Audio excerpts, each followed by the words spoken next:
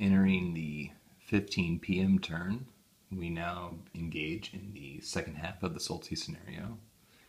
And I think as we look at the position in a minute here, as I show you some of the things I did off camera, such as the reinforcements and whatnot, we're going to see that the Germans are definitely under some extreme pressure. And there is going to be a question of should we hold out or should we try to withdraw and try to hold a different position and try to break through later, or just do a full-out retreat because we might just be cut off from supply very easily. So let me get to explain what happened, or what I've done so far. So the weather roll came up as clear, so it's going to be another turn full of air unit use, because it's going to be relatively easy to get that in. That's probably going to trend towards the Soviets' favor because they have more planes than the Germans do. Germans still only have 4, Soviets now have, 7 planes. So yeah, lots of offensive capability there. If we look at the reinforcements that came in, this is what the Germans got. They got their first division, or first part of the SS. I'm guessing it's the Totenkampf. They got an engineering unit and 1 motorized, so not a whole lot, but at least have another unit activated, and they'll get a couple more of the SS units next turn, but it's not a huge unit that comes in, but it's more troops for the Germans, and they need those troops desperately right now. For the, there we go. For the Soviets, we have the 180th coming in, which comprises of this artillery unit and this sort of anti-tank. But this is the meat of it, these infantry units.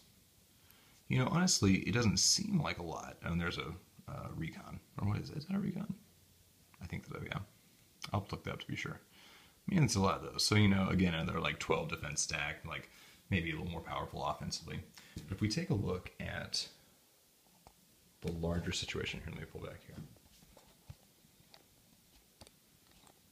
Can I get a nice angle here? Okay. So the problem, of course, is that the 183rd here has cut supply, and we'll see up here that these units are an emergency supply. Not only are they going to be able to cut, but if you can see over here just on the edge of the frame, the 21st Tanks unit are going to be able to cut too.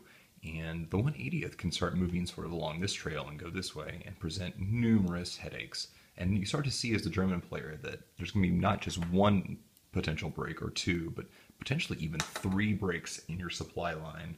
And we really don't have the forces to deal with that currently. These units are the only ones that were able to, except the 3rd Motorized, stayed in supply.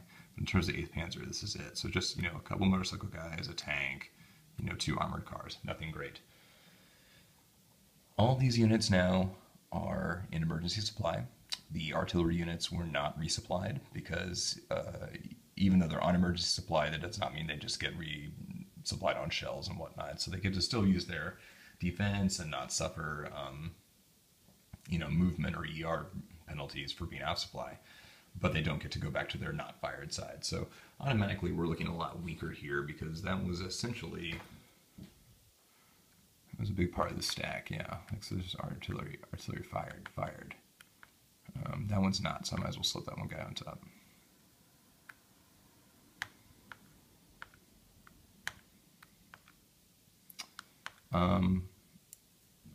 But regardless, the 70th is coming down, the 21st Tanks are coming up. And we don't necessarily have a lot of pressure in the front door, but we're getting a lot of pressure on the sides, and soon we'll be out of supply. If we hold the airplane hex, we could keep these 2 hexes in supply, but then you've got to have a 3rd hex that's holding it, and it won't be in supply, or you could have one here, and cede a town hex to the Soviets. Not really pleasurable. But remember, this is the victory point hex, so I am fortifying this, but really, this is really the one I gotta hold. Of course, the 3rd Motorized is just up here. It's going to start gathering its forces. We're going to have to figure out what we need to do with the 237th unit up there. And these guys are holding out here. So I rolled for initiative, and the Germans won again. So the Soviets have yet to seize initiative from the Germans, and this was not even a close roll. That meant that the Germans got to put in 5 tokens because they got their 2 for the 8th Panzer, 2 for the 3rd Motorized, and 1 for the SS unit that just came in. And that meant that the Soviets could put in 6 different tokens. So the only problem is that the 180th came in this turn for them. So I came into the same problem I had last turn where I was trying to figure out which activation token was I going to leave out and which which ones we're going to put in.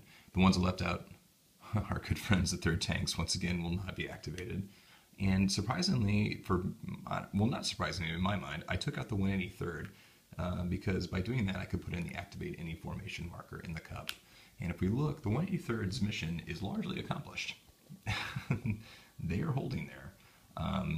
If I drew their activation marker, I would basically just maybe try to build strong points, I guess. I don't know.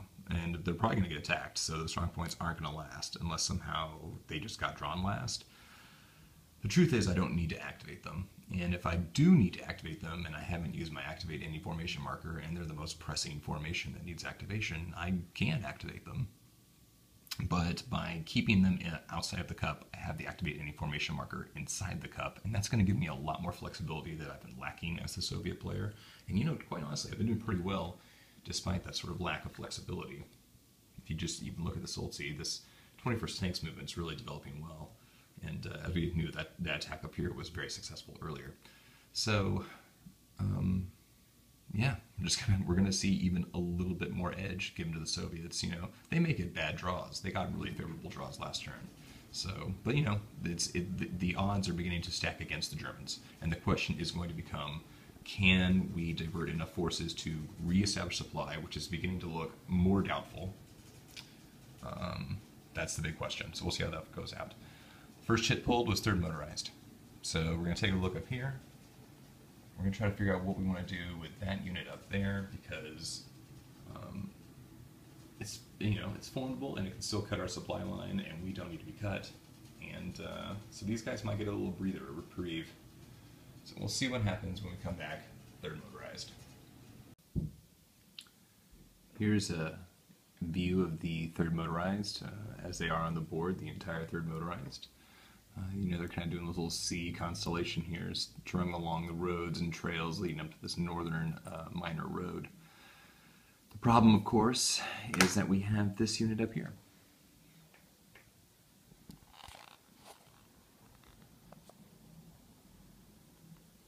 This very pesky Soviet infantry, what is that, battalions, 3 of them together, so a sizable force. The problem is that he's buried in woods, and no unit except for those immediately around him can really do anything to hurt him. And I think I found a way to put the perfect pincer on him, but it won't be very powerful because I can't get any other units as close as I want to. And what I mean by that is that you can see I have sort of that recon armored car units there. They have really impressive movement values, but because it's, you know, they get only 1 on trail and other, and because of zone of control effects, they just can't get close enough to get that attack. And the same thing goes for this unit here. Oh, sorry. I'm trying to get the camera there. So the same thing goes for this unit here, which is only a weakened stack of weakened motorized infantry, and that stack is powerful. It has artillery support, and I even tried to think of a way I could do an overrun here, and because I was like, oh, wait a minute, I was like, I kind of have access to road. What happened was I realized I could go this way and get around the zone of control and then take advantage of this. But what happened, as I was going through it, then I realized I'm just 1/2 a movement point shy of being able to overrun this hex. I would be able to do it at 3-2. It wouldn't be like amazing, but at the same time, the stack is fairly weak, and you know, it'd be a great way to strike around here and then come to the rear. And they can't use their artillery, which is the main reason I wanted to do an overrun. They have some fairly powerful artillery assets, and I can't even go this way to do an overrun. I certainly can't go that way. So it's so I can't. What I'm trying to say is I can't do anything with this guy. He can't really frontal assault, and if he gets left there, he might get swarmed next turn, and they would have to do something like all their forces commit to a 2-to-1 assault, but they can afford to take step losses, and I really can't. So especially already weakened, I would already destroy like 4 points. So I need to pull them back, but I need to pull them back to a point where I think they'll be fairly safe. And I think that's going to be Bolshoi Udrorsh. I think I'm going to pull them back to here. That's like the easiest move I'm going to make right now. And then I'm going to describe the other ones.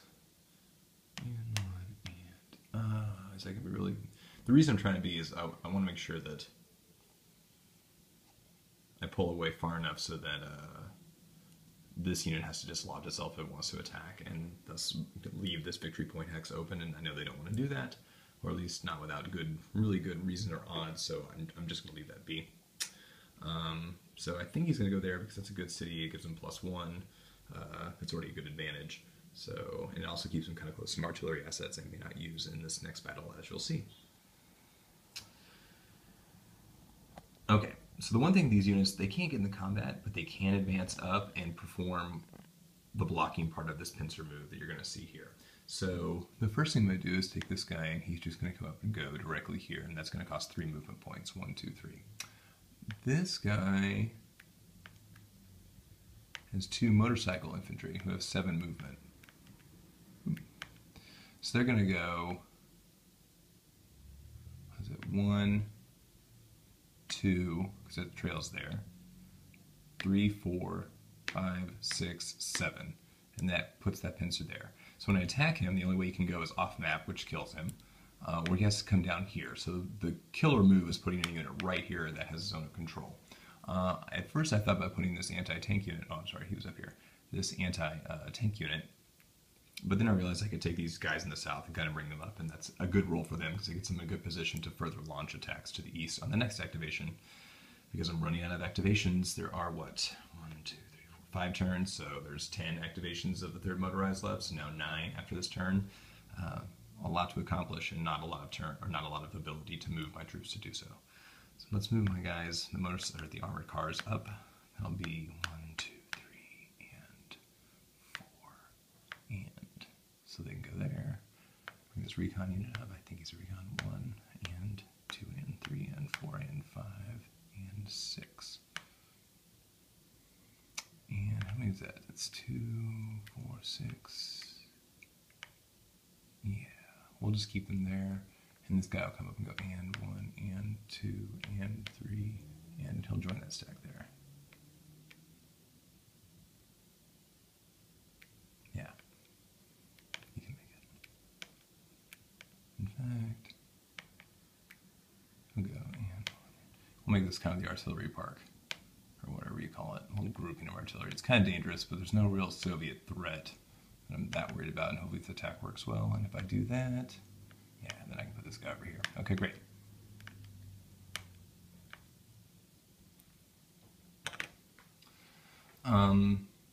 Perfect. Make sure I still have artillery and get that far. I did all that movement, and I'm like, oh, okay, this is 5, 1, 2, I can do that, 5, 6, 5. Okay, good.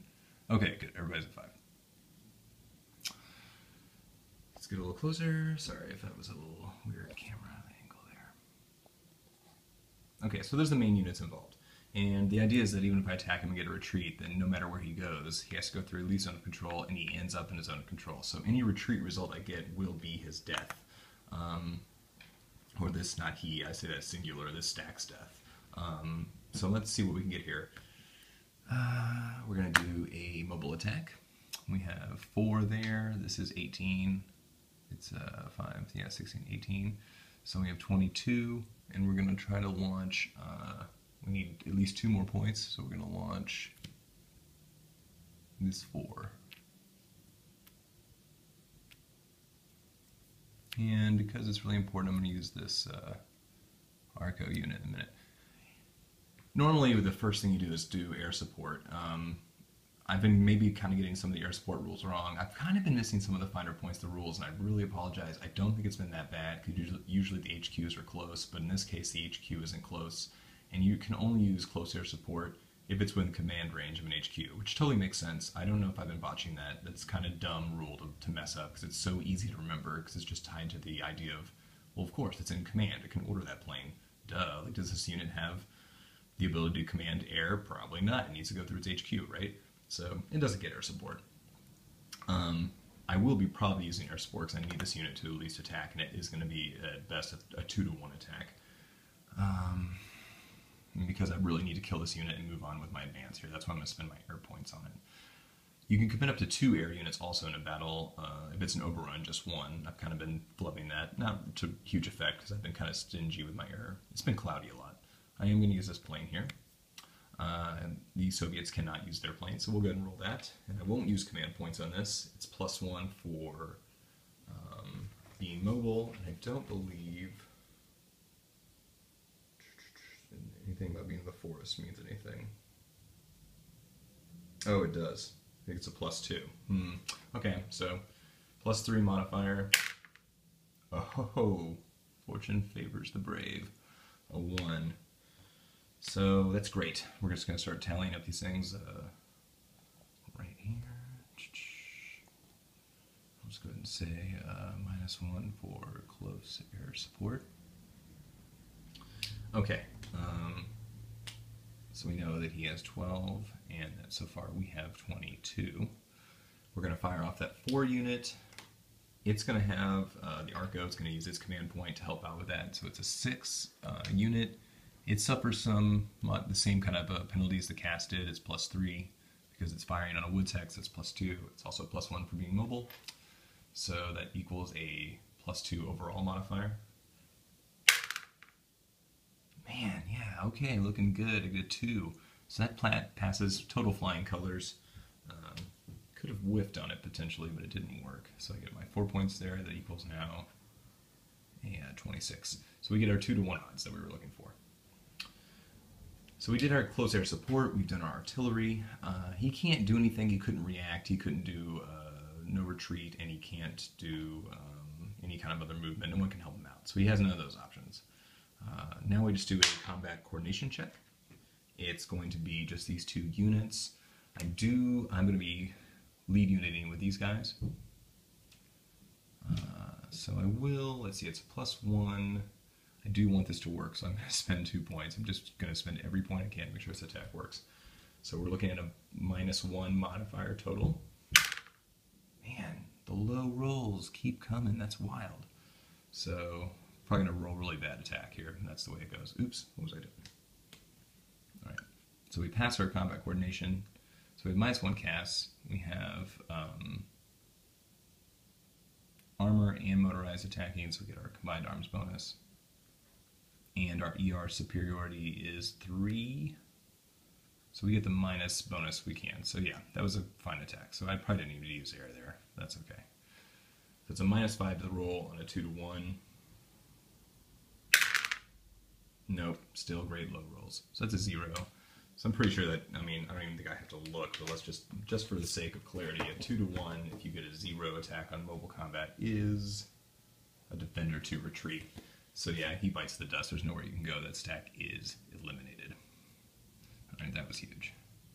I can advance after combat, and because it was mobile, I will. And in fact, what I will do is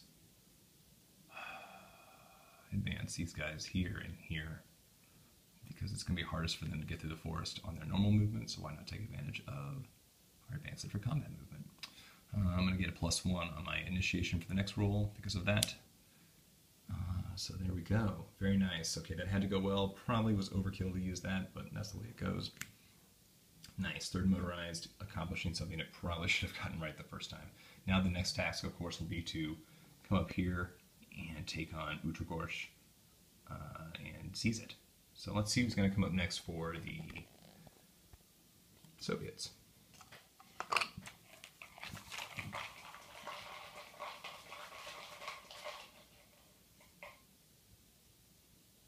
Oh, the activate any formation comes up right away.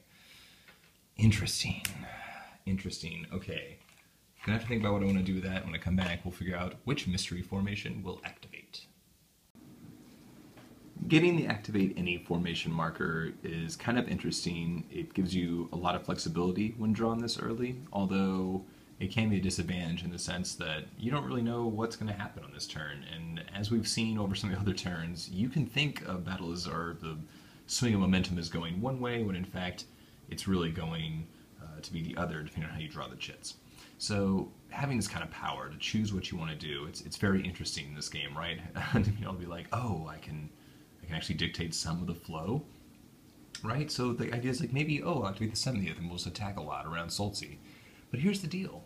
I don't need to attack around Soltsi right now because it's already an emergency supply. These units have been cut off, right, because of the heroic efforts of the 183rd. We know the 4th Tanks, which has forces just south here, they're going to be able to cut the road on their activation, right? They don't need 2 activations to do anything. Who needs 2 activations to be very useful? The 180th. And here's what I'm thinking. They're going to take the southern road. Oops, sorry. They're going to take the southern road. They're going to come up here, and they're going to start cutting around here. Now, why is that important? Well, for one thing, it's another point way down at the other end of the board, and there's only going to be minimal forces to deal with it. Just these SS units and sort of this stack of Panzer guys, right? So there are some tanks and whatnot, but we're going to be able to bring in at least 2 stacks of these guys. So then they'll be, what, 4s, 3s, and 4s, so nothing too powerful, but enough to be a threat up there, and it's probably going to be more than these guys can handle. So, to me, the most obvious thing is, let's starve out the attackers in Soltzi. We'll just call them the heathens, the attackers. The heathens sounds really bad. They're actually just soldiers attacking the city. So we'll just say the attackers. Let's just be generous. Oops, I've got this kind of weird leverage thing. Sorry about that. Let's get a totally funky view on this. There we go. No, two out there. There we go. Sorry, that took a while. Okay. This tripod thing I'm using is very interesting and works really well for the price. I think I paid maybe like $6 or $7 for it, and it's done a really good job, but sometimes you get into funky positions and it causes me to do this kind of weird, like, getting the legs together. So sorry about the movement. But that's the way it goes, right? So we'll go over here because these are the guys we're going to focus on. And what they're going to do is they're just going to slip along this trail so that way they can come right up here. So these guys, that guy has 5, but the infantry that we're going to care about has 4, and they also have, this guy's an added bonus, a little recon unit. I think he's, I'm going to look this up. I keep saying I'm going to do that and I forget. So it's going to be 4 movement, so you have to count your entry hex. Get that guy stacked up. All right. So and 1, and 2, and 3, and 4. That's where he can go. These guys come in, they're and 1, and 2, and 3, and 4. And this, the artillery unit comes in here and goes and 1, and 2, and 3, and we'll just keep them here in this village. Actually, it's probably safer to go here. No, that looks weird off camera, but the reason it's safer is because of that stack that we already revealed is, of course, Panzers and that armor car. It's some, it's got some powerful ability to attack there. Sorry, I see him doing that thing with the octopus legs. Okay.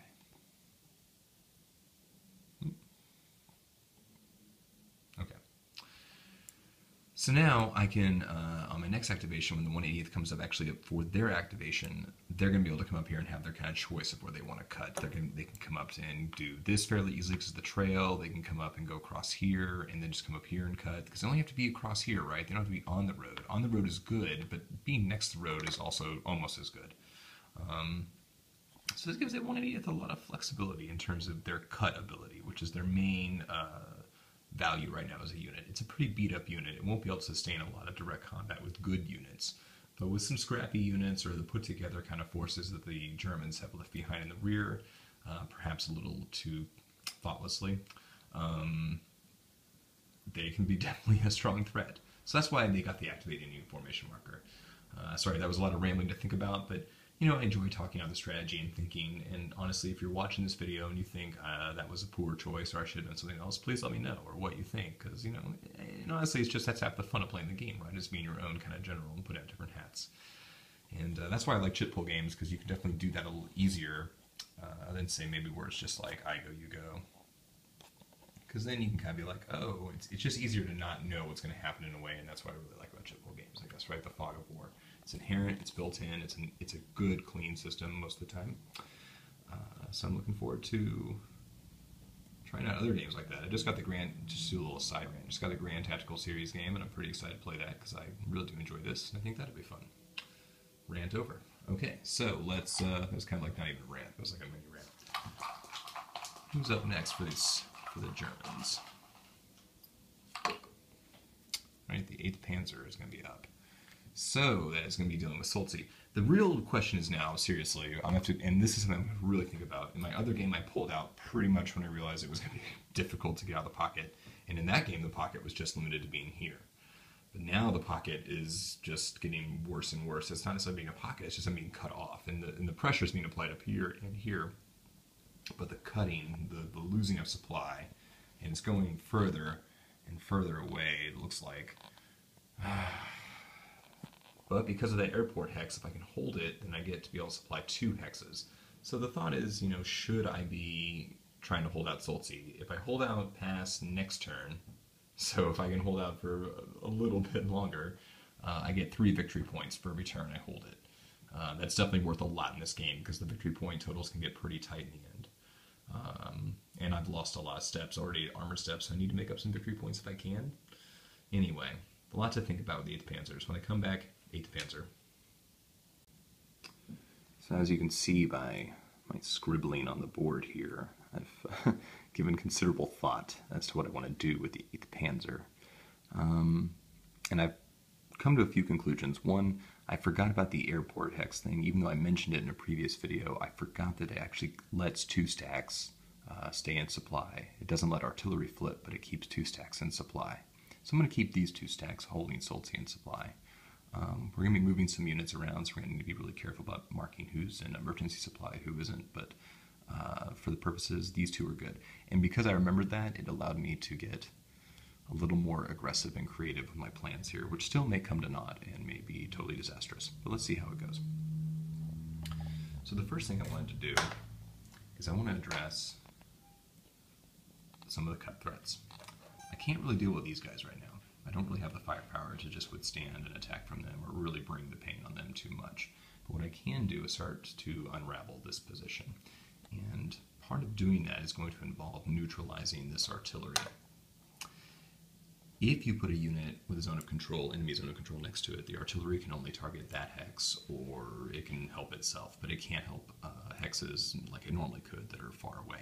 So what I'm going to have to do here is I'm going to take one of my armored cars and move it over here to neutralize that zone, or to neutralize this artillery, so that the other units, including this stack, can come here and tackle this stack, which is actually just 3 infantry units with a total of 9 defense. I can get a mobile attack on it. I won't be taking a stream crossing bonus because this stack can come over here and attack. So that's going to be my first step towards unraveling this position. Hopefully I want to use the next activation, hopefully clear this hex as well, and even if I occupy just this hex, I've reestablished control if I can knock this guy away. So we're going to try to unravel that. And the second thing we're going to try to do is we're going to come down here to where the 21st tanks are. And this is a little more complicated, but essentially what I'm going to do is get a little risky here, and I'm going to pretty much abandon this position here and leave these units on their own devices. That means they'll probably lose the airport, and they'll have to go to emergency supply next turn, but I think they can hold out for a while. There's some good defense hexes, and meanwhile I'm going to take these forces and I'm going to come down and try to smash up the 21st tanks here and dull their ability to become a cut threat. The goal, hopefully, will be to eliminate both these cut threats, or at least neutralize them. That is the main goal for this attack, or for this activation, I should say. So let's go ahead and take care of this one, because it's probably the easiest in terms of where I want to move. So let's take this armor car. We're going to go and 1 and 2 and 3 and 4 and 5, 6 and 7. It took me a while to remember that I could actually do that. So many of these units were far away, it was tough to get the right movement patterns and paths together to get the right kind of effects I wanted. Pardon me. Okay, so now that we sort of neutralized that, I thought about bringing a unit that could attack him, but attacking across a stream, it's too risky. I don't want to lose the armored car here. I thought about bringing this 2 guy over, but I need the attack points over here. So this stack is then going to go and 1 and 2 and 3 and hold here. And this stack is going to come and go and 1 and 2, and they're going to, or 3, because it's going to be +1 for the zone of control. And they'll attack that stack there with a mobile attack. So let's go ahead and do that. You can see I made all these notes because I've been thinking about this turn for a couple. I did this morning. I got up and looked at it and wrote some notes, and that's one of the nice things about plexiglass. I can write my notes and make my little scribbles. Make my scribbles. Okay. Take that guy. So this is going to be a mobile attack let's go ahead and get our little pen out and do our calculation here. It's going to be 9 defense. We're attacking here with, we are going to be using this rocket unit. So it's 2, we're going to have 3, 4, 5, 6, 7. The rocket unit's automatically coordinated because it's right next to the attacking hex. So that's, what is that, 3, 4, 5, 6, 7. That's 11. And the stack is, I believe, a 9, because I don't think we're going to need to use the artillery yet. So 3, 6, 9, so yeah, that's 20. So 20 to 9. It can't use artillery support, which we neutralized off camera. It has no reaction ability, and actually, wait, that's not necessarily true. This stack could react over there, but it won't really help, because it's still going to be 2 to 1, even if it brings its 1 defense over, so I think we'll just keep it there. So we can now think about, there's no artillery to use, because I already have my 1 coordinated automatically. So now we do air combat, or coordination. The Soviets have a lot of air power to throw, and since they have their HQ there and they can coordinate, I think I'm going to have them throw a couple of units at this one. I think we'll throw 2 5s at it. So I remember you can use up to 2 guys. So they will bring that.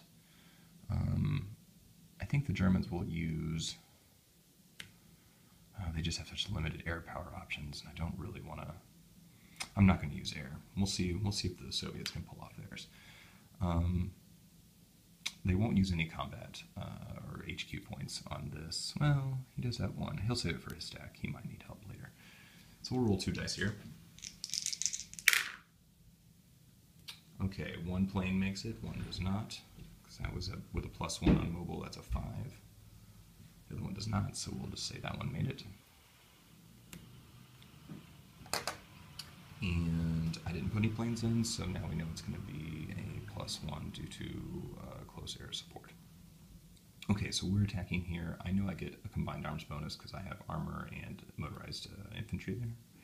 So combined arms bonus. My lead unit will be that motorized infantry. Actually, do I want to do that? Because I will lose the combined arms bonus. We'll make it this armored car. So that's a -2 ER differential. And now we'll do combat coordination checks. I don't have any HQ points because I don't have an HQ over there to spend. So we're going to have to roll fairly low. All right, we got it. 4 + 1 is 5, so we pass our combat coordination check. And there's no defensive terrain bonus he gets. He's just in the woods, and woods don't help with combat, just with overruns. And since I'm attacking from 1 hex not from a stream, he doesn't get the stream defensive bonus either. So the total we're going to get here is -2. So we're going to -2 on a 2 to 1 attack. Ooh, almost hit some guys there. Need to get like a tray or a tower. That was a 3. So that actually is a very good attack. A 3 - 2 is 1. And that becomes, on a 2 to 1, oh, attacker 1, defender 2, retreat. Great. Well, that's not exactly what I wanted, but that kind of stinks. I lose my armored car there. That really kind of stinks. Man, Germans just not getting the kind of rolls they want here. Defender 2, retreat, though, so that is good. That means this guy takes a step loss, and he'll have this guy take a step loss. And he has to retreat now. He actually will, wait, I guess he's going to go here and here. Well, here is what we'll do.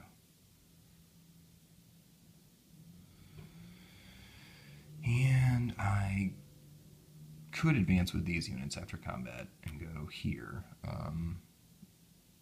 Don't really want to, so yeah, we'll just do that. Keep those guys there. And also note that these guys are under emergency supply.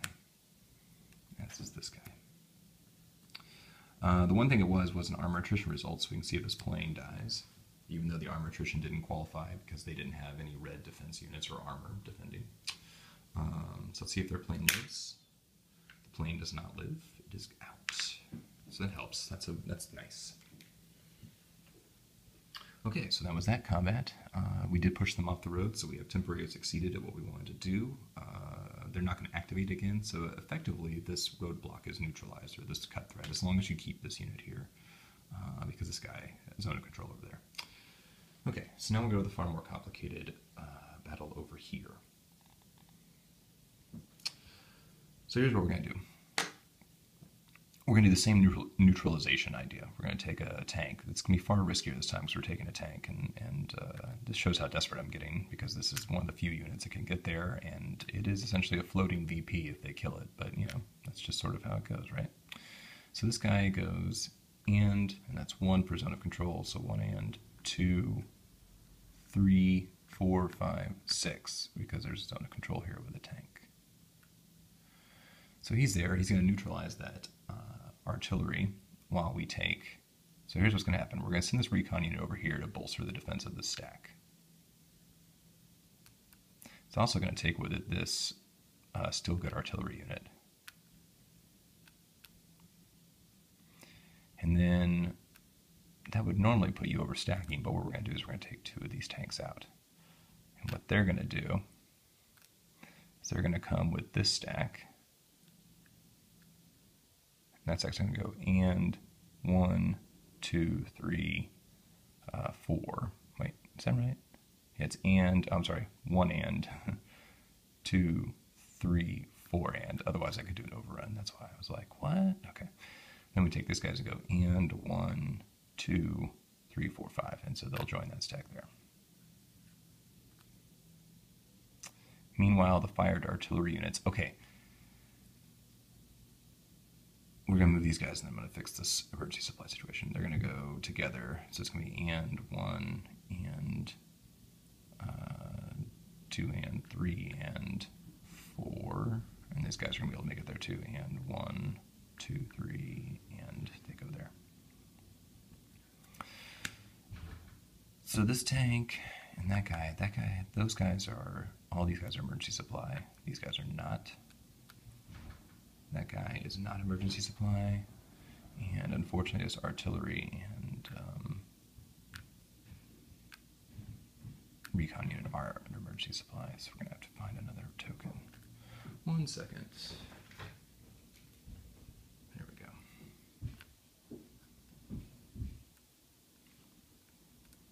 So they get buried. All right.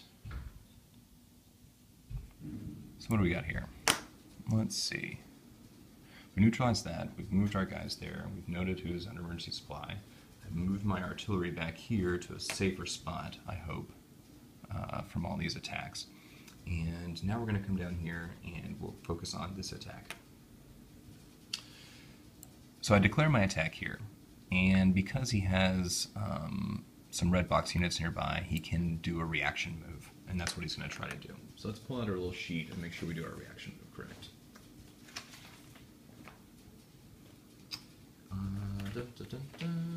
Okay. So we're not going to try to combat refuse.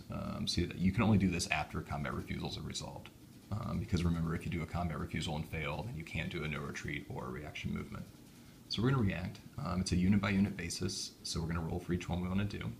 And if you succeed, you get half your MA movement, and you can go anywhere. So I don't have to help out. I can actually maneuver my guys around or move other guys. So we'll see what we do here. So you have to be within 2 hexes of a defender hex and has to be red box MA, and you can't be disrupted, out of supply, or on low fuel, which they don't use fuel in this scenario, so that's fine. You have to be the same formation as the unit in the defender hex, and Soviet units cannot be in an enemy zone of control. Germans can, and HQs cannot do reaction movement, and you can be eligible for multiple reaction movements in a turn. So you can kind of chain them around if you keep getting attacked. That's very interesting to note. It doesn't always happen, because often the Soviets, if they're in an enemy zone of control, they can't move. So what that means is this tank can't react because it's in an enemy zone of control. These guys can. And so we're going to try to roll 2 of those. We got to do a ER check. So we'll do the first, the motorized. It passes. And the other guy passes too, so they both get to come in. I was kind of hoping they would fail. And what they'll do is they're going to come in here and help their buddy out. So suddenly we're attacking a 10 stack. So now we do the rest of the combat. It's a declared mobile attack there. So let's do a little calculations. I got to use my scrawling hand because there's units everywhere. So he has 10 defense. We're attacking with 3, 5, 8. Oh, that's right. So it's 18. Because he moved those guys in, we're going to have to use this artillery unit that I sort of spirited away over here in Soltse. So he can't use his artillery unit because I pinned it down. This guy is free to use his artillery fire, and he's at the bottom of the stack, isn't he? Yeah. So we're going to turn him over and try to use that. I will spend command points on this. Spend 2 command points to try to get that. So it's a 6 with a +1 on mobile. He is not in a forest or anything, so he's good. -2 and a +1, so it's a -1 overall. Rolling. Total fail, but not a whiff because of the -1. So you only get half of that, so that was just a 3, wasn't it?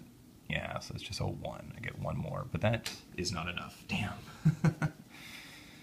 Oh well, it's good enough for a 3-2 attack. So okay, we got 3-2. Now we can do close air support. Again, the Soviets, since they have so much air, I think they're going to utilize just 1 this time. Actually, he can't bring in close air support because he doesn't have an HQ. That's a good catch. Okay, so another unfortunate memory stoppage. The video just sort of stopped. Luckily, I caught myself. I didn't just ramble on for like 3 or 4 minutes. I actually caught myself about 30 seconds after it stopped. So, unfortunate because we were making good progress on that attack. But you know, just a minor hiccup. It happens. So let's resume what we were doing. What I didn't get to was the fact was that the Germans were going to bring in this Junker 88 unit for close air support. As you can recall, just as I got cut off, I mentioned that the Soviets could not use close air support because they didn't have an HQ. I almost gave it to him, but then I was like, good catch. Then the video ended. So now we're on this part. Okay, so the Germans are going to try to get this close air support in. It's -1 because of being a mobile turn. There's no other modifiers to go for it because I have no command points to spend, and there's no negative modifiers based on being in woods or anything. So let's roll the die. Just made it. 4 + 1 is 5, so we got it. So we'll keep him around. So we'll go ahead and start tallying up. We'll put him over here. Start tallying up our little modifiers here. So we get -1 for close air support. Let's see, we are attacking with armor. Do we get combined arm bonus? Yes, we do. So we get a -1 combined arm bonus. The defensive terrain for this text, he gets +1 for being a village. So +1 village. And we don't have to do a combat coordination because we're only attacking from 1 hex and everybody is in the same formation, so we automatically pass. That renders this to be a -1 to the roll total. Back that down there. Here we go. Alright, so with a -1, I've done, there's no other artillery. I'm just double checking because this turn is now coming several hours after I recorded the first part, so I'm making sure I did everything right. No artillery, none of that stuff. We did all those. Okay, yeah, we're going to roll. Oh, it interrupts the line of action there. This is why I need to get a tower or like a little tray. Feeling more the tray route. Alright, so we have a 5, it's -1. This is a 3-2 attack. So let's see how we did here. Maybe that's not what we want. This one. Alright, a 3-2 with a 5 is defender retreat with a red armor result. With an armor attrition result. And I think that might qualify. Let me double check.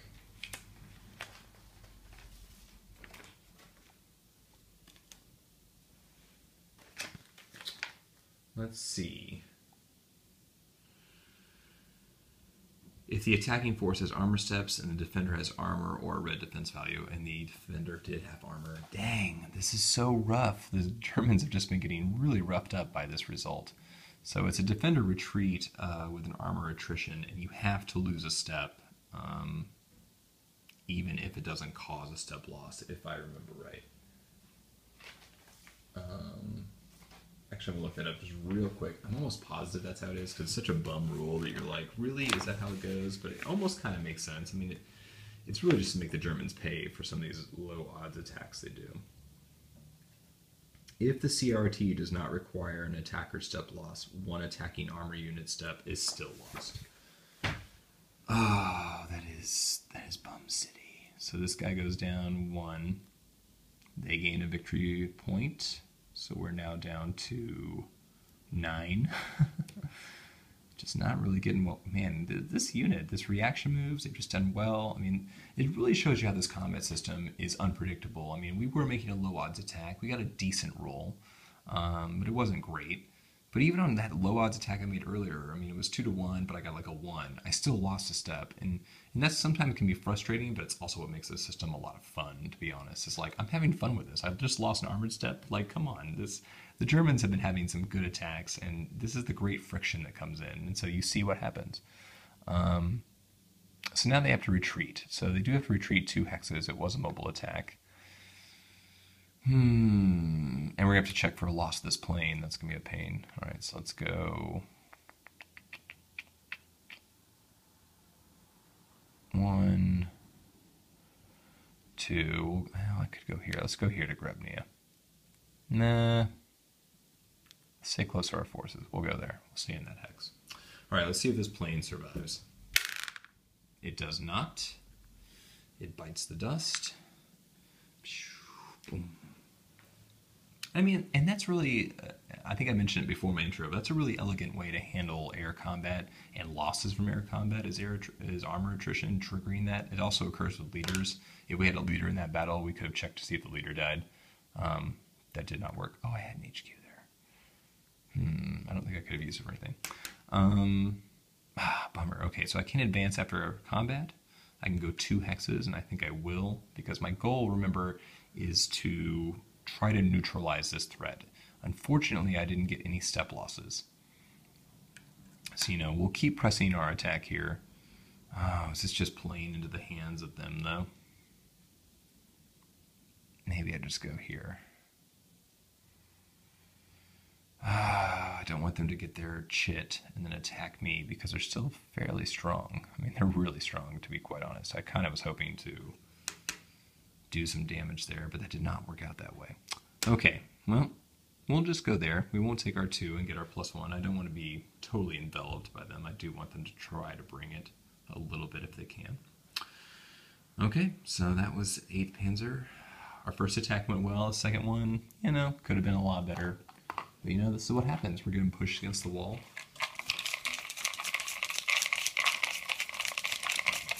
All right, the next unit up is 237. So that is our friends up here in the north. Right up there.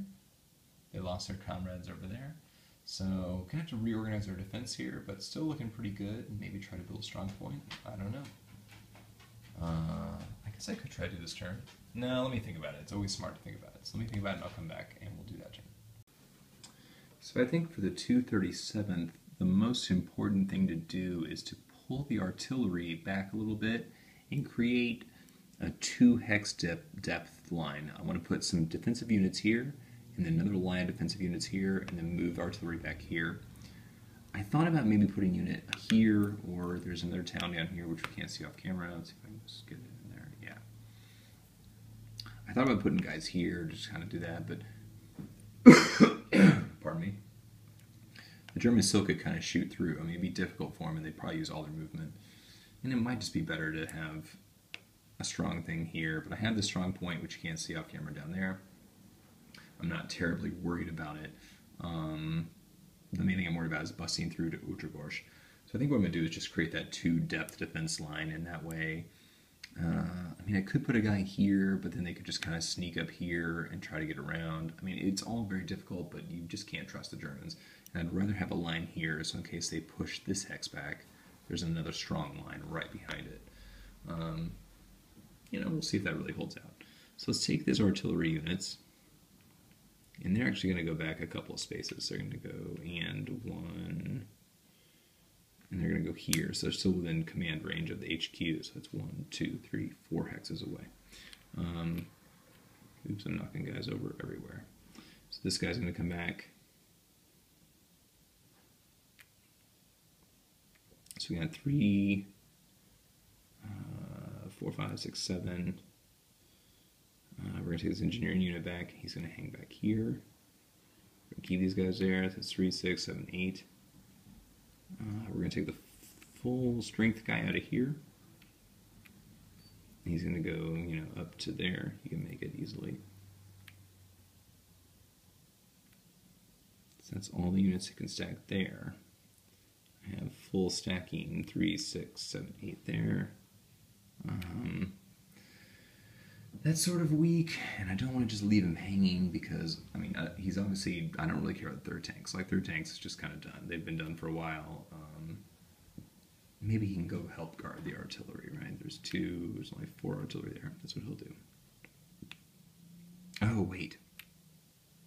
I forgot these were, I was going to do an assault turn, so I'm going to build a strong point here. So these guys could all switch. That means these guys only had 2 movements. So it's and 1 and 2. So they can still make it there. Everybody's got half movement, so and 1 and, so yeah, or and 1 and 2. So this is as far as back as he can make it. That's okay.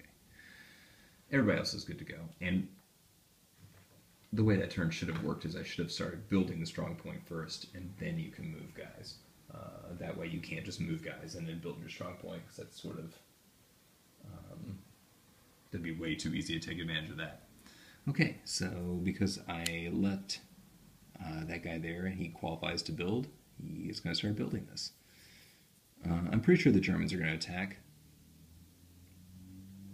And actually, how many command points does my HQ have? Just 1. Okay, so you can only build 1 strong point a turn. The engineer can build 1 on his own, but since I moved him, he can't build 1. And I'd rather move him back and get more defensive points than just keep him there. So build that strong point there.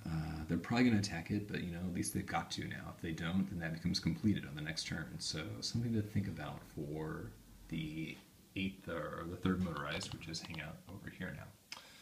So speaking of the 3rd motorized, let's see who comes up next for the Soviets, or I mean, the Germans.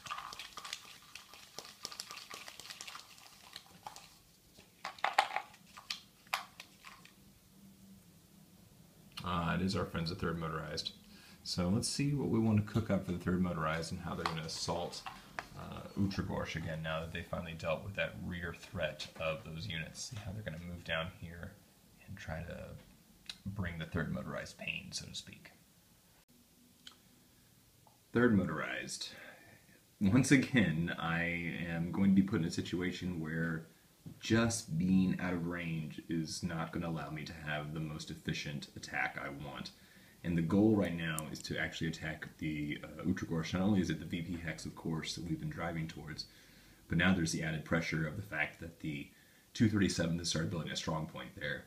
If they complete that strong point at the end of the turn, then we can't use mobile combat on that hex. We can only use assault combat. And that will definitely hurt us. We're already weakened. The 3rd Motorized is already weakened, so it's kind of getting to the desperation gamble time. Because the other thing is, if I can break through, which is not looking likely at all, if I could somehow cause a muck around here, I mean, this is not a really huge defensive stack unit there, the 202. The rear would be totally open because the 70th is engaged down here.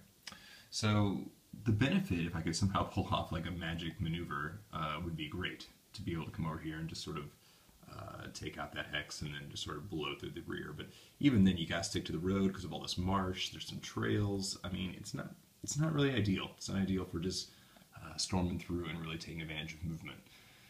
But again, the primary concern is I have to attack that hex because if it finishes that strong point, then we're definitely going to be in a big pickle. It's going to be a lot harder to take. The problem, of course, as I alluded to at the beginning, is that I can't get everybody into the battle like I want. So this is sort of a wide shot, and as we move, we'll get closer on the battle. This stack, my very potent armor. This is a great stack, but unfortunately it's just too far away to attack this hex over here, because the most it can go is like 1, 2, and then it's on a trail, and 3, and 4, and 5. And maybe 5 but they can't go there because of the 1 movement cost for enemy zone of control. So close, but ultimately just far enough away to be really annoying because it is my good stack of units. Instead I'll have to be using this weakened stack of 3 infantry. I'm still going to be able to get the mobile attack because I get my armored cars in. And what I'm going to do is form sort of a motorized motorcycle infantry, and recon, and an armored car. And that'll allow me to do a mobile attack on the Utravorsheks. But again, this is going to be kind of low odds. I think if they get their defensive artillery in, it could be a 1-to-1 combat.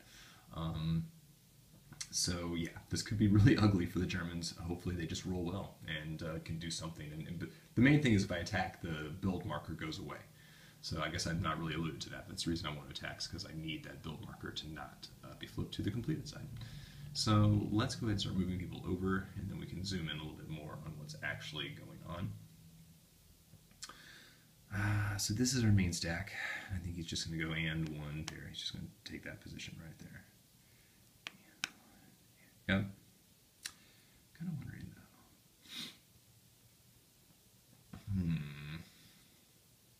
I'm thinking overrun potential. So maybe it's just better to go here. Well, he can make it. And then we'll take our little motorcycle infantry. We go 1 and 2 and 3 and 4 and 5, 6.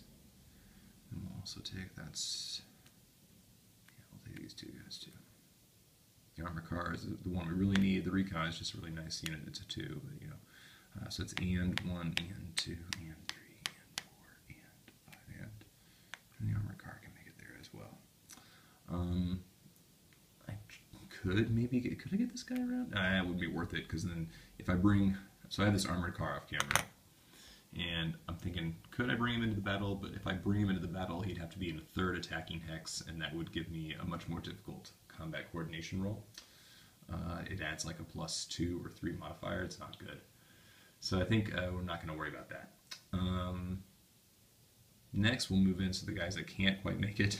They're going to come in. I think they're going to go off camera. They're coming in, though. It'll be 1, 2, and 3, and 4, and 5. Let's go 6 here. Let's get them there, because that way we're out of activations for them this turn, but next turn, you know, you can kind of spring across and do some, hopefully maybe some overrunning, and just another way to maybe get around this hex in case it gets more fortified, so we'll just sort of do that. And then we'll bring our artillery in. Actually, what we need to do is keep them safe, keep them secret, keep them safe. I'm not so worried about this stack. Oh, you can't see it, sorry. I'm not so worried about that hex there, like making a sortie and guys coming out, because that's still part of the defunct 3rd tanks that hasn't had an activation forever. And it's got that one 237 unit, but the 237 has already gone. So I'm not too worried about that hex, really. It is annoying that it's there. If it were well defended or had more capable units, they could actually go to the south and try to be a cut threat for the force around Solsey, but they're not. Okay, so let's take these guys.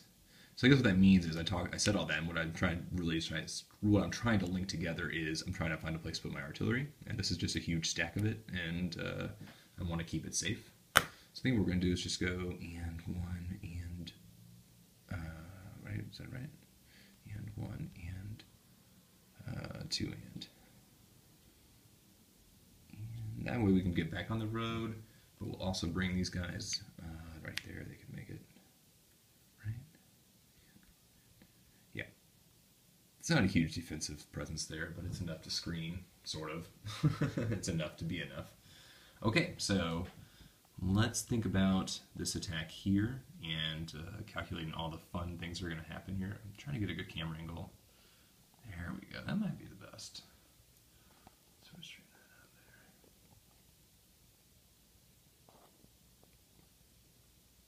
Okay, perfect. That'd be kind of tough to write, but we'll go over it nonetheless. So what we're going to do is do a mobile attack from this 2 hexes to there. This unit has nobody that can combat react, because nobody's got red box movement for them. There's nobody. They can do a no retreat, and actually will do that because they would rather take losses instead of giving up this victory point hex, because guys are coming up the line, and so they're willing to take a step loss. This could be their undoing, but you know, usually it's very helpful, and being able to do a no retreat is actually usually super helpful. And that's automatically going to succeed because his HQ's in the hex and he has 3 steps, so we know he's automatically going to get that, so he gets the no retreat. What else do we have to think about? I think that's all the reaction-y kind of things we can do. So then we think about close air support, and yeah, we're going to use close air support. The Germans are going to bring in, it's hard, their air power is so ridiculous. They just don't have much of it. The Soviets are going to throw in 2. They're going to throw in 2 4s on this. And then I think the Germans can only allot 1 unit, and it has to be a 4. They're going to try to get lucky. So let's roll for the Soviet units. Let's see if they get their flight. It's +1 for being mobile turn, so it's going to be difficult. Nope, they don't get it. And the Germans now are going to roll for their plane. Also going to be very difficult to get because we're not going to spend, oh, I guess I have so many effing command points. No, we're going to save that for the combat coordination roll or artillery. We're going to need that way more than anything else. So we'll roll for this plane. Nope, does not get it.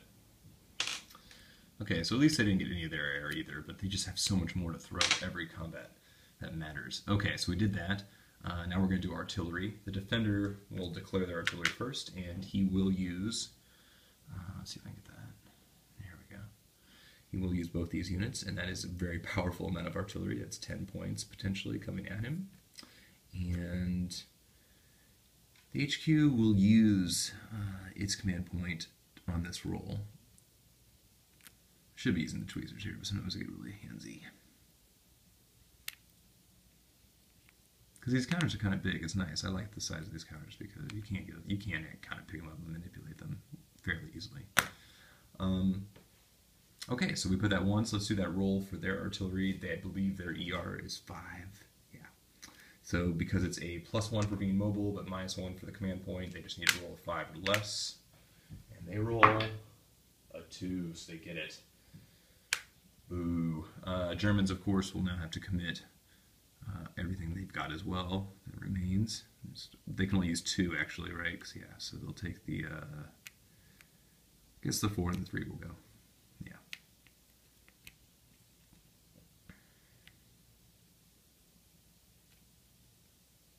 And so that is a 6. We won't spend points on this either. It's probably it might be a bad decision, but I'm just going to go with it because I need the combat coordination roll to go well. I don't need, that'd be a really bad modifier to lose here. Okay, so we're going to try to go for this artillery. We need to roll a 5, basically, so we got a +1 to our roll for mobile. All right, we got it. Rolled a 2. Okay, so let's start putting these numbers down. Let's figuring this out. So I calculated the stack earlier off camera, and it's 11, so they got 10, so that becomes a 21. So let's go ahead and shift back over here so I can write a little bit. Okay, so we got 21 defense points, and we're attacking, well, we just threw in 7 artillery, we know, so we got that. And let's see, this stack is a 12, if I remember right, because it says 3 4s. Yeah, it's 12. So it's 2, 5, 6, 7, 8, 9. So it's 21 total. Those 2 stacks plus 7 is 28. So basically it's going to be 1 to 1. We're not even good enough to get 3 to 2. We would need a lot more. I think we'd need like 3 or 4 more. Maybe not a lot more, but we can't get 3 to 2. So it's going to be 1 to 1 combat.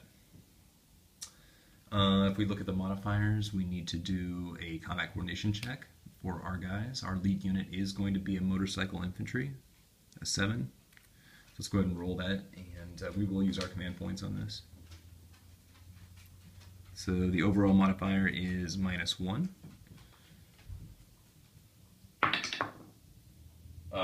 Fail. Roll a 10. Damn, that's just the one thing I did not need. And of course, it's the one thing you spend points on, and that's what happens. Okay, so let's just get a little bit more room to get the modifiers on here, just so we remind ourselves. So it's going to be +2 for a failed combat coordination. Ah, that's so lame. It's going to be +1 for a village, +1 for no retreat. My ER differential is going to be -2. And I will be getting a combined arms bonus. Wait, oh no, I won't, because I don't actually have armor attacking because it's in that stack. Damn. Okay. Well, that would have been really helpful. So this is a +2 overall to the roll. Rough. All right, 1-to-1 level combat, +2 to the roll. Damn, a 7. This is not going to be good.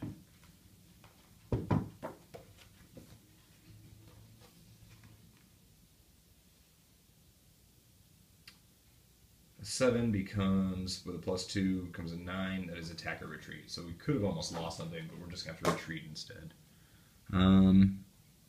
Not great. Kind of wanted to have them lose something, but they did lose this marker because they got attacked. I don't think that really matters. Now we got to retreat 2 hexes. These guys will go 1, 1, 2, yeah. And this motorized unit will go back 1, 2. Hang up there. Oh, where are my tweezers? I should just be using tweezers. Okay. Oops, you probably didn't see hardly any of that. I'm so sorry. Alright, so the main effect is that they had to retreat, so that armored card group went here and the motorized guys came up here. I mean, it could have been worse. They could have lost steps, so, you know, not the best. But if I had one more activation, I could have them now, you know, because they spent their artillery. But next turn, they're going to get their artillery back, and we're going to be back in the same kind of boat. So, yeah, you know, that's just the fortunes of war, right? Okay, so that was the third motorized attempt to take Utragorsk, not doing so well. Let's see who's going to come up with the Soviets. The 202. So the 202 is pretty much just, there's this unit in Volot, right? He can build strong point, I guess. But mainly it's these guys up here, this sort of force. So let's actually think about what we want to do with them, because it's pretty easy. I don't think we're going to need to really concentrate too hard on what this force is going to have to do. So really what it is it's just an anti-tank, an armored car, motorcycle, motorcycle, motorcycle. Fast response forces, capable of still plugging holes and doing what they need to do. I just don't know. We should be thinking about what could the Germans do on their turn, right? What could they be coming around here with? There's a lot of room there for them to do that. Let's pull this camera angle back out. There we go. More would be a good place. I'm less worried about them blowing through Utragorsk now. I mean, I think it's just going to be very tough for them to do. I think they can maybe do it next turn or flank it. So we need to be thinking, what is a good place to defend? This city's not bad, and we could just hole up here. I don't know if they can build a strong point. I'd have to look that up. Let's see. Of course, rules are buried.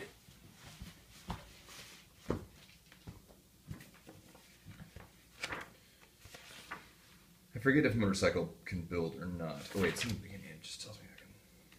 Right in the beginning, show a little chart for me. Was I thinking of something else? Oh no.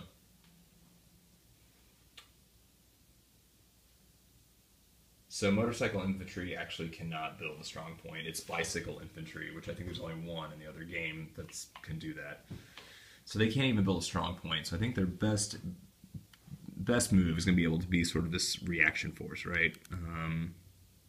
Leave the anti-tank somewhere. It doesn't really need it. It's a 1 unit. It's nice. It's a nice stacker. So I could put it with these guys. Yes, that's what I'll do. We'll go and 1, and 2, and 3, and he'll come join this stack because he can fit with them. That leaves these guys as a highly capable mobile force. I think what we'll actually do is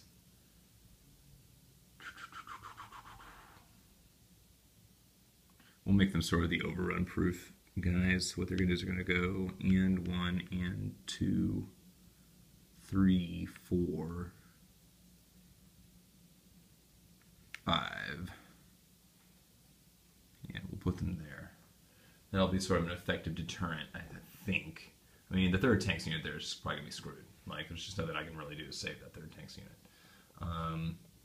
It could react, though. I mean, it's possible. It's got 4 ER. But if they try to run through here, they're going to have to also overrun that hex because it has a zone of control. So that will limit the ability for them to just, like, you know, overrun and then come up here and overrun and attack. So, you know, it's a little more defense in depth, I guess. So, yeah, that works for me. I'm happy with that. All right, so Germans. So we only got the 8th Panzer or the SS units down here. It's the 8th Panzer. Alright. So this is going to require some thought. I'm going to have to turn it off, but I'll tell you what I'm thinking, what my current issues are with the 8th Panzer.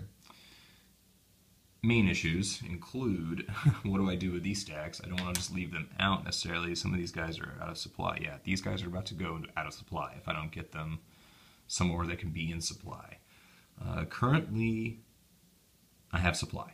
Like I would if it was checked now, I'd have it. But of course, the 180th has not moved, and the 180th is the biggest threat. And I have the least amount of forces to deal with it. So the question is, do I just, having blunted now the 21st tank's move here, should I pull back with my Panzer units here and either try to form like a triad defense group up here? Because if I hold this airplane hex, then I can, 2 hexes a turn can be given supply. So you can sort of cycle through. It won't be really efficient, but you can really cycle through and get 3 hexes generally in supply. One stack will always be an emergency supply. So I could try to do that and just be the holdout guy and just try to win points that way and acknowledge that I'm not going to be able to win the cut threat war yet. Or I try to pull the forces back and try to blunt one of these offensives. It's not going to be the 180th because I can't get there that fast. I could get pretty close, but not that close. I probably still want to deal with this. Or I just further take on the 21st tanks. So a lot to think about. I'm going to take a break, and when we come back, it'll be the 8th Panzer. Scribblings of a mad tactician. Thinking of how to do the 8th Panzer's turn has taken me, oh man, a couple of days now. This turn, filming this turn has taken longer than I wanted to, but at the same time, this has been really fun because this is the fun part. It's trying to get out of the puzzle or the news. It's not really a puzzle. It's just trying to get out of the news, I should say. Not being trapped by Soviet units. So it's involved a lot of trying to say, what do I want to do? What kind of priorities do I have? And here you can see how I've scribbled out by the lone unit in Volot. Some plans I have here that relate to what can I do with these units in the 21st tanks? Should I be executing overruns and attacks, or should I retreat to the airfield, or should I try to go to the west and help with the 180th threat? And I think what I've decided, after looking at the west, which I'm about to show you, is I think I'm going to go with plan 1. I think I'm going to try to overrun an attack and try to just break up the 21st tanks as best I can. I'm going to double check the numbers in just a second, but I think that's the plan I want to do. I might be sacrificing defending the airfield and thus compromising the Solti position, but I think in return, I think I'm going to be able to hold off the cut threats and keep everybody in supply, or at least all these units maybe west of Solti in supply. So let's first take a look at the west and try to understand the unique problem here and some of the advantages and problems we have. Let's get a good angle. Okay, that's kind of cockeyed. There we go. Problem, 180th. And the fact that it also has the potential through use of trails and the fact that it doesn't cost any movement for leg units to move through forest. The ability to project a zone of control over quite a distance very easily, even with just 4 movement. So the question becomes, how do you contain this many units? And these are fairly powerful stacks. I mean, this is a 4, that's a 5-3, and that's a 5-4. So offensively, I mean, that's 14, plus it has the recon unit, so it's 15. It's 15 attack points. There's nothing to sneeze at, especially with the fact that I have such reduced capability here on the western portion of the map. So the question becomes, how do you stop a force that is not necessarily overwhelming, but can definitely cut the road, and if it does so one more time, is going to put a lot of your units in a very bad position going forward. And the idea is maybe let's get aggressive. We're going to have to get aggressive because there's no way to really contain all the threats along the road unless somehow we can interdict the way the units down here can move. Because the advantage is, we know, is that the 183rd? The 183rd isn't going to move because it doesn't have an activation marker, and the activate any formation marker has already come out. So as long as we leave a unit here that projects a zone of control, it can keep this stack from interdicting supply there. I tried to figure out a way to get this armored car up here. There's just not a way with movement and zone of control. I can't get there. So unfortunately, I'm going to have to leave behind a tank here in this stack. And then I'm going to have to take this stack with just a tank and a motorcycle infantry, and then 2 tanks from here, which is probably going to be this 3-3 and maybe another, yeah, it's just nothing really there. Yeah, 3-3, 3-2, and I'll probably take that artillery as well if I can. And the plan is to come down here, and I'm going to come to these 2 hexes. Let's get a little closer and take a look at the map. Now, why those 2 hexes? Well, nice catch. The main reason I picked those 2 hexes is because they're both cities, or villages, so I get the defensive bonus for being there, and I'm going to have pretty low defensive numbers. I think one stack, they're both going to have basically 5 defense. That's not great. So I think either I'll put them either here, I've thought about putting them side by side, but the idea is to use their zone of control ability to sort of stop the movement, because remember, these guys are leg infantry, so the moment they hit a zone of control, they have to stop moving. If I come down here and put the pressure on this unit, it can't go anywhere.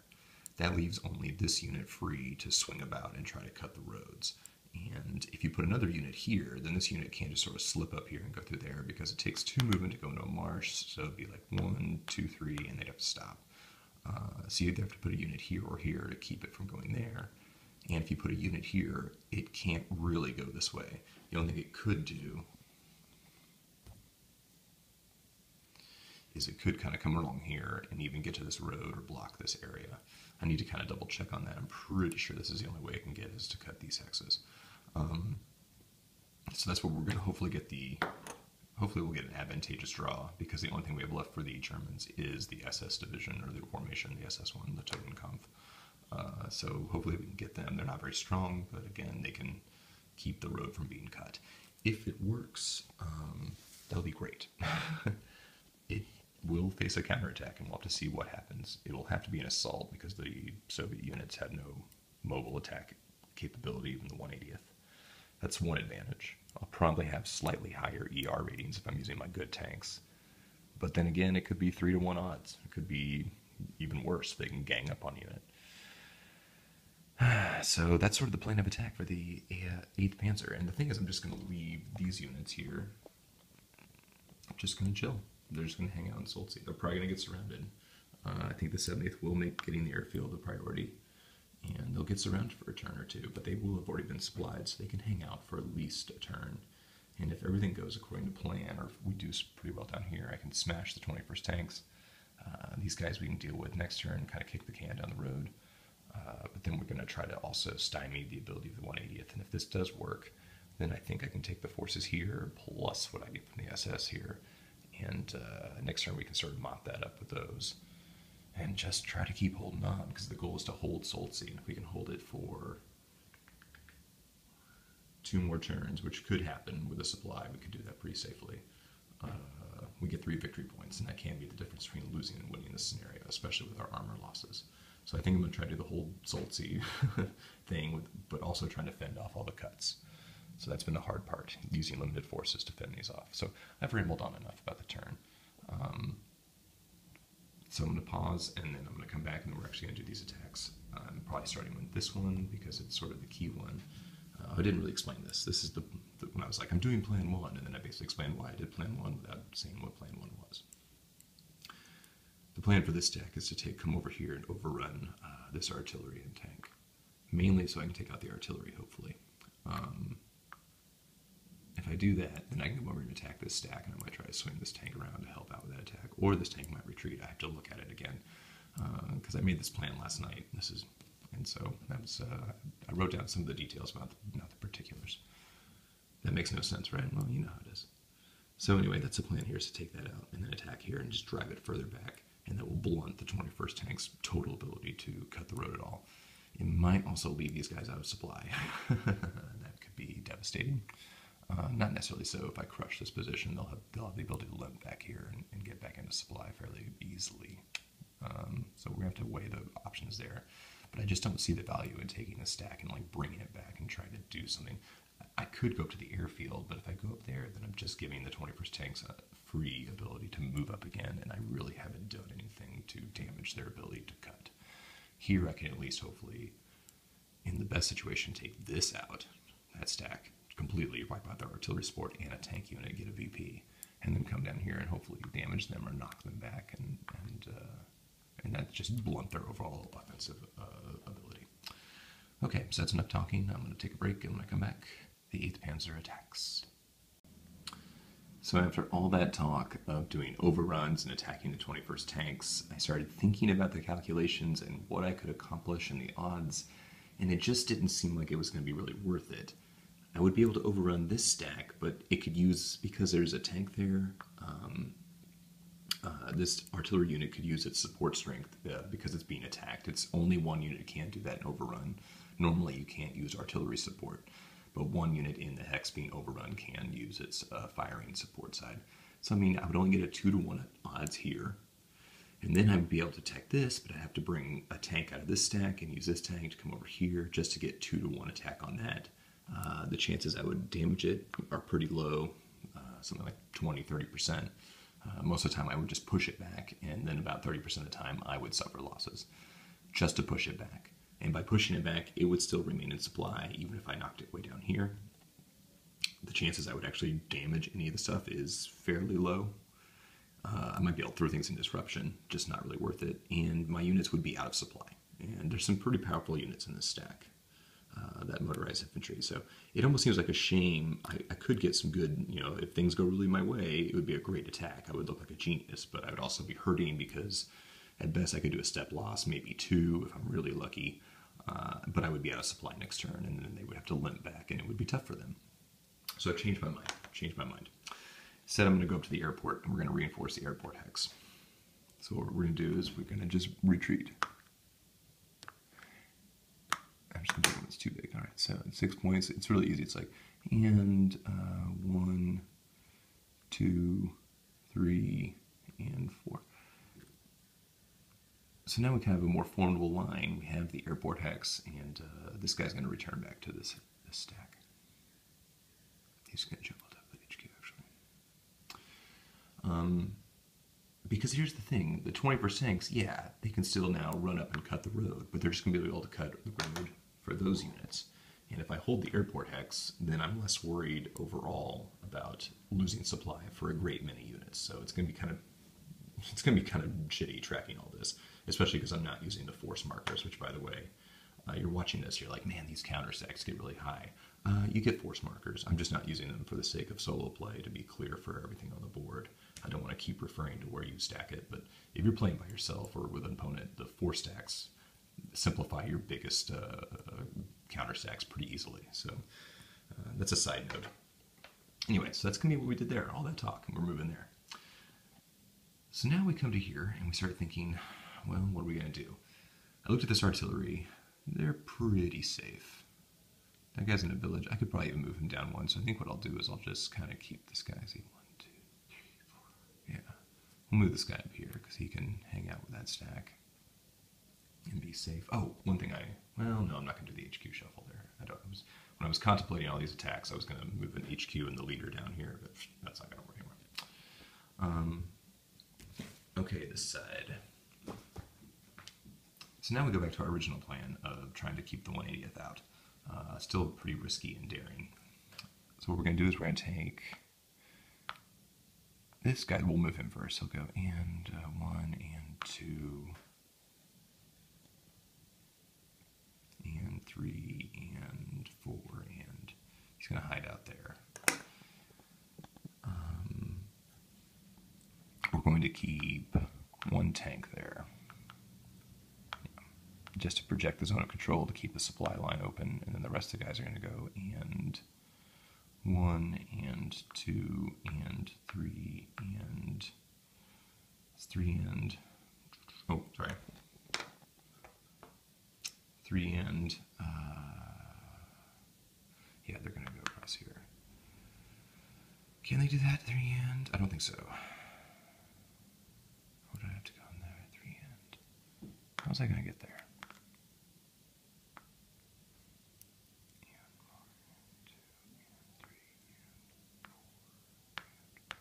Oh, they probably had to go down here. Sorry, did you get that? Yeah, that was the furthest they could go, so I guess they had to go there, and then we're going to take this stack that actually is just, what are you?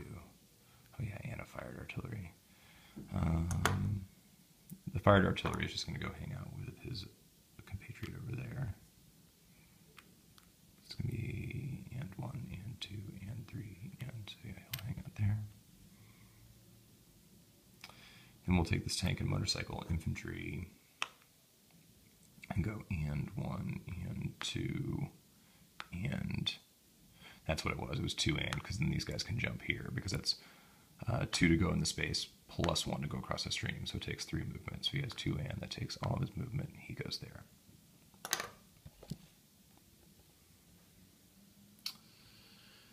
So yes, something's probably going to get smashed when the 180th comes in. I could have maybe gone here, but I wanted to get village defense hexes for both of these guys, and if I just left a unit here, he would just gang up on that unit, you know.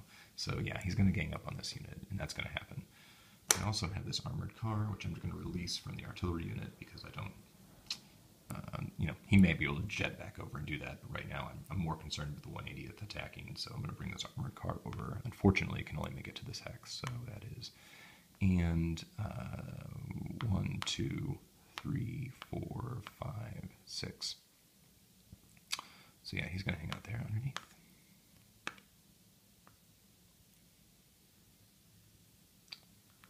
Yeah, so that's actually the more formidable sack. That's what, 6, and this guy is just 5. So, you know, not great odds, but I also have that artillery unit there, so hopefully whatever they decide to attack, I'll be able to get, I hope, artillery coordination. Hopefully something, so at least 2 points, maybe 5, to help out. So that should be good for the defense there. Okay, so that was the 8th Panzer's turn. So now we're kind of getting to the end of this turn, so let's see who's coming up for the Soviets.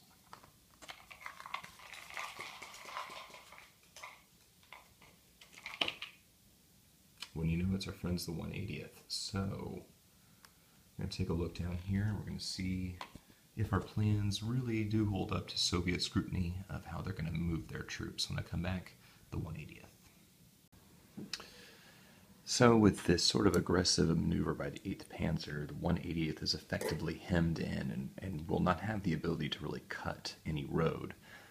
I don't know why I thought they could get over here, and thus I would need to guard that hex, because this is the only unit that could do so without having to really be inefficient, because this guy would have to come down here and then go out because of zone of control. This guy could go like and, that'd be 1 and, 2 and, 3 and, but he couldn't go here, and he couldn't go there, and he couldn't go there. And I thought he was going to be able to go here or here, and that's just not going to work. And also, I was being dumb. There's supply here, and there's another supply point just off map up there. So really, it's just these hexes I need to really worry about, you know, and essentially that hex, because there's supply up here, and it feeds out that way. So I don't know why I was so worried. That was me kind of under thinking something, probably a little bit of both. Regardless, though, this attack is going to go down. They are going to try to launch an offensive. And what they're going to do is they're going to take this stack and just go 1 up here, because that's the most they can move. These guys will come up. And I think we'll just keep these guys here, because they're still in range. And if these guys get pushed back on their attack, then I won't be violating stacking or leaving this group vulnerable. I mean, it would be nice to be in a city. I guess I could move them over to this one. Yeah, we'll just move them there. And they can still provide fire support. It's got 5 range there. Okay, so they are going to attack. I can... I don't know. Can I do combat? Could they react? Let's see if I could do reaction movement with those guys. Connect only after resolve. Within 2 hexes of the defender's hex, they are within 2. Their red box are not disrupted. Same. They're in the same formation. German units can be an enemy zone of control. And you can be eligible for multiple reaction moves. So the thing is, he's going to bring this attack on this unit and try to crack that point. So the first thing I'll do is I'll try to combat refuse with those guys, because if they can just run away, then this combat will end. And because they're leg infantry, they can only move up 1 hex. And I will be giving them a town, but I'd rather trade space for time right now, because they don't get another activation. And if I don't take any step losses, that's super good for me. So let's go ahead and try to do a... I'm going to get the terminology right this time, a combat refusal. So we're going to do an ER check on the lead unit. The lead unit will be that tank 7, so we're looking for 7 or less. All right, we got it. A 3. I was sort of being mad at myself for not bringing HQ unit down here, because then I could start doing no retreats automatically. But since they're pretty high reactive units, they can just do this as well. So because he's MA2, or he's a red box, he can go back 2 spaces, and he will go... Actually, we'll just keep him here, 1. That means, oh, but then they would have, yeah, we'll keep him there. So that means they can advance 1, and I think he will bring this guy up. So the combat that ends for the 180th there, they didn't have to do anything else because I was able to refuse. I could combat react with these guys. Let me see, does the combat end? Maybe it doesn't. That's an interesting question. If I use combat refusal with a unit, and the combat ends, could subsequent other units still conduct reaction movement if they were, 2 hexes away and satisfied all the requirements? That's a great question. I think regardless, I'm going to keep him there because he's sitting on some trails and it's close to this road, and that's kind of the big reason he's there. He's got trails underneath him, so we're going to try to keep the leg units from using those trails.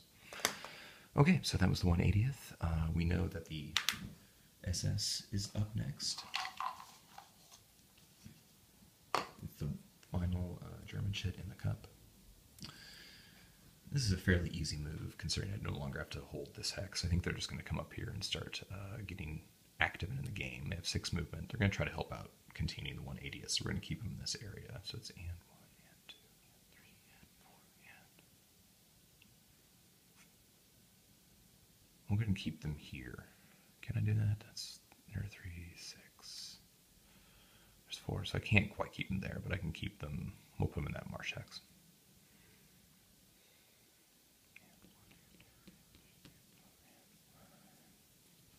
And the reason I wouldn't just go to the city is because I don't want them to come over here, and I want to be able to get over here on this. I guess there is no bridge. Oh, there's the bridge right there on the bridge hex already, and they can still motor up here and get to that battle if necessary. But I'm kind of thinking that these forces are going to be the main issue, although there is scant little holding that. Oof, it's going to be tough. Should I go further with those guys? I mean, he could just go 2 more hexes. I mean, go 1 more. Yeah, so what we'll do is we'll just go and move him over. We'll hedge. We'll go to the city and we'll hedge. Just get him a little closer. Okay, so that was the SS units. And now we have only 2 remaining Soviet ones. It's going to be either this, the 70th or the 21st tanks.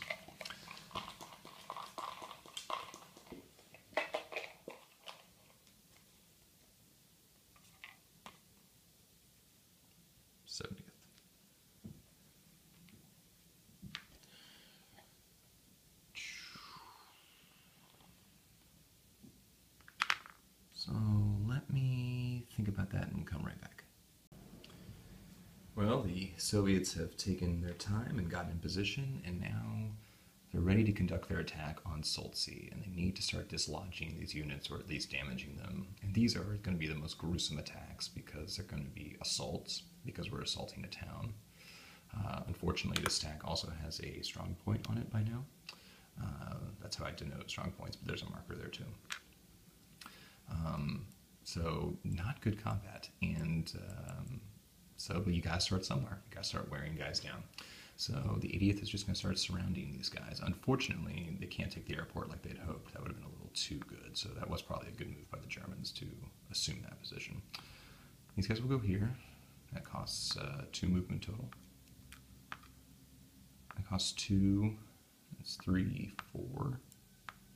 Well, I'm counting that guy. That actually would have only been 1, 2, 3 for leg infantry. But for that guy, since he's red box, I need to keep him into account. And then I have these guys up here. Sort of wondering what they should do.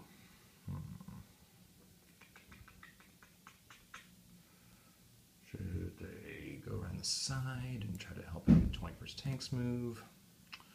What should they do? I should have thought about that. I wasn't really thinking about what they could accomplish. Not so worried about the cutting as much as I am worried about other things.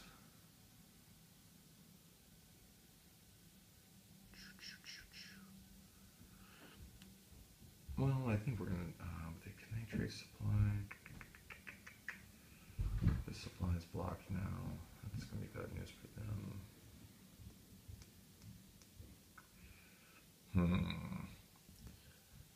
Alright, sorry, I'm going to stop because I need to actually think what I was going to do with those guys.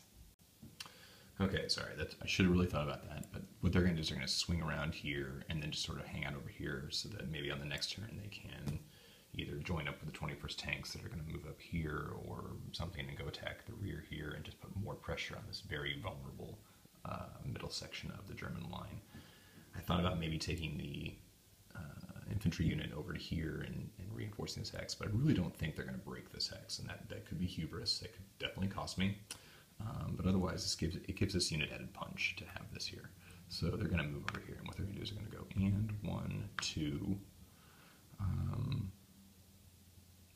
That would be 3 for the leg infantry. So let's just stop here and go and 1, 2. And this guy would actually go 3 and 4. Yeah, and that would be and 1, 2, 3, 4. And 5, and he'll just hang out with that guy. So normally you don't break guys up, but because it was different movement values, I just did it for the sake of clarity. He moved as a stack, right? The rules are weird about breaking up stacks or moving, and anyway, I did that. Okay, so they're moved, they're good, and so now we're going to focus on this attack. So I wrote over here it's 21 defense in this hex. That's crazy. Okay, so these guys have 16. These guys have 17. So 17 and 16. Is what, 33? So far we have 33. There's no artillery for the Germans to use, sadly. I can use artillery from over here for the other guys, but I need to add up the stack too. So I got a 5 and a 6, that's 11. 3 is 14, 15. And an engineer unit, which I'll explain is helpful in another way, so it gives us a total of 48. So I don't really need to use my artillery here because the best I can get is like 2 to 1. I would need 60, 3, and I won't be able to get that much added benefit from artillery. So I won't be using my artillery as the Soviets here. The engineering unit is helpful because when you use it in an attack on a strong point or a town, he negates the strong point, so he's going to give us another DRM. He basically makes it like the strong point bonus doesn't exist. It doesn't negate the assault requirement, but it does negate some of the DRMs. That's kind of helpful. Okay, so let's do it. We got 48 to 21. Close air support. Yes, the Germans or the Soviets are going to bring in 2 planes. The Germans will bring in, actually they have super planes, yeah. The Germans will bring in their 1 plane. So, where's my HQ? And I have my leader here. What I'm going to do is I'm going to spend, I'm going to save that. So I'm going to spend my 1, can I use leader points on aircraft checks? Yes, okay. I spend my 1 leader point on an aircraft check for that 6 unit because the modifier is +1 for being mobile because I had to do a mobile combat. Okay, so let's roll our 2 dice for the Soviets. Let's roll the first one for the 6. This is the one we're going to use the modifier on. No. And the 4. No. Now for the Germans, they actually will use an HQ on this because I think they have an HQ buried somewhere around here with points. There he is. He will use 2. Alright, so he gets a -1 to his roll. Yes. Alright, he gets a plane. His plane succeeds. Soviets do not get a plane. Not so good for the Soviets. So let's start putting our modifiers. Let's just back it up. Do I have this focused in? Right. Let's come over here. Sorry, I'm going to do the combat over here. So we'll do +1 because of close air support. Okay. We didn't have artillery, so now we do combat coordination. I'm attacking from 3 or more hexes. Although, do I need to if I'm doing an assault? Hold on. Let's see.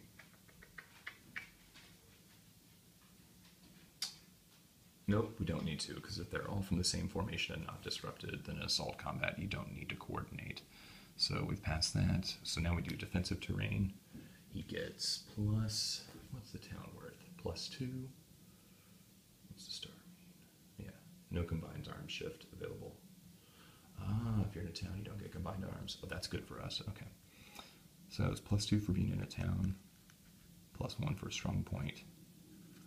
And then we get -1 for having an engineer. The ER differential, we're going to be using a 6 unit. We'll use... Actually, we'll use a 6 unit over here. Sorry, I should have been a little more careful on that. That'll be our lead unit for the attack. So the ER differential is going to be minus or +1. And we don't get a combined arms bonus because we don't have... Well, let me see. Did we get a combined arms bonus?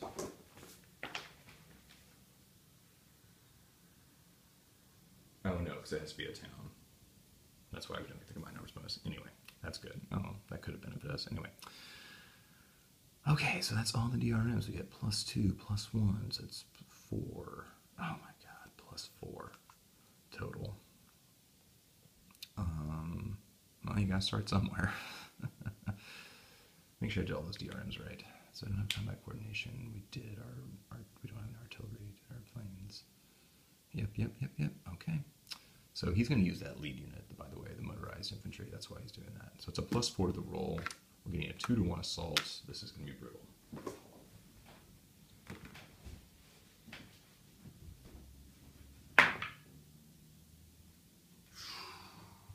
10. That's not going to be good. Attacker retreat disrupted. Okay, and it was not an armor attrition, so these guys are okay. It's going to be tough to crack this nut. Okay, so because of an assault, everybody goes back 1, so that's 1. Send him back 2. Actually, we'll send him back 2. I'll come up and go there. And they're all disrupted, but that honestly won't matter because at the end of your turn, if they're not in an enemy zone of control, they automatically leave disruption. So, I mean, I'll just mark it here, but like it's going to go away because the 8th Panzer can't move and take advantage of keeping them disrupted. Okay, well, you know, that's the toughness, right? It's going to be very difficult to crack that nut, but you know, so we got to start somewhere. Okay, so the last guy to move will be 21st Tanks. That's the final activation for this turn. So they're down here doing their thing, and they're up there as well. So once again, I'm going to take a break, and I'm going to think about, now that this attack on Solzi did not go as well as I wanted, time to think about what I want to do with these units. So taking a break, and we come back, we'll finish up the turn, and get ready for 16 a.m. Okay, very quickly, we'll talk about the 21st Tanks, since they're the last activation this turn.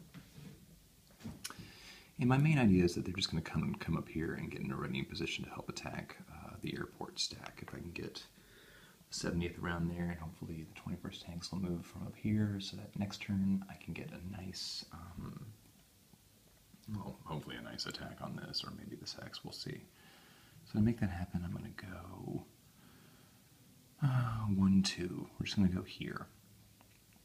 And the reason is that way I can stay in supply, because it's 1, 2, 3, 4, 5 hexes away. Even if it rains next turn, because if it rains and you go through a marsh, you can only trace 5 hexes away to get to your supply. I think that's right, yeah? Anyway, that should work out. And it'll allow them to come down here if they need to. And we'll come down with these guys, and what they will do is, this guy will go and 1, and 2, 3, 4, because the railroad movement, and they'll hang out there. This guy will go 1, 2, and 3. And I could put him up here, but I don't want any attacks, I guess. Oh yeah, because I could just run some tanks out and try to go run it down. So what was that? That guy was over here, so it's 1, 2, and 3. Yeah, he has to go there. 1, 2, and I hate to put him there because he won't be able to make it, so we'll go here. And he might sally forth and try to take out that artillery and tank, but if he does, he's going to weaken himself somewhere, and I might be able to take advantage of that. Maybe. I don't know. Should I leave that tank there? Well, I'll probably just get a little too risky because I want to finish this turn. It is like a victory point.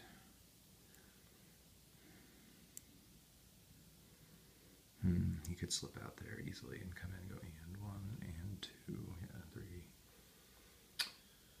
It won't really matter, yeah. If I go there, then you go in. Yeah, it won't really matter. He can kind of come out and do what he wants, but he's going to have to move some guys around, so we'll do that. And if he attacks anyway, I can still use artillery to defend. It won't be so easy to take him out. Okay, so that's the end of that. So let's take a look at the board. So as you can see here, the SS and the 8th Panzer are taking on the 180th here, and have so far managed to at least keep them from cutting the road. The 183rd has not activated this turn, but is still being negated by that one tank, but this line is incredibly weak. So we'll have to see what happens next turn, who gains the initiative, and maybe if it's worth it to have the 183rd activate so they can push up, although they might be out of supply next turn. I'll have to check.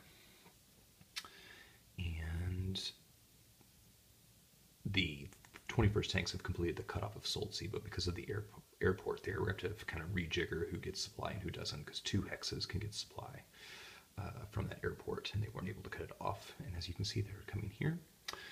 This is relatively vulnerable, so if they break through here, they could get a lot of easy hexes.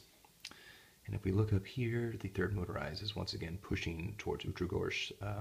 They stopped them from building a strong point there, but it's going to be difficult. It's going to be slogging through, but now all their forces are grouped, and so next turn we'll have the ability to really dictate the kind of attack we want. So it's getting down to the nitty gritty. So there we go. That's Soldsey. That was the 15 p.m. turn. So now we're going to move on to the 16 a.m. turn. Oh, and I forgot. The big accomplishment, of course, was even though Soldsey was cut off, supply was reestablished for all these units, so all of them will be back in supply for the 8th Panzer. Very big. Okay, on to the next turn.